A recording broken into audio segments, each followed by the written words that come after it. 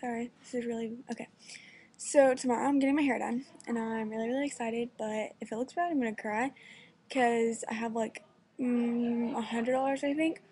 But that's for for me to get like new makeup and my nails. I gotta get them redone. See, like it's like oh, like it's really messed up, and one's broken, so I need to get a new one. I don't know if you guys heard that, but someone's in my house. I don't know who it is.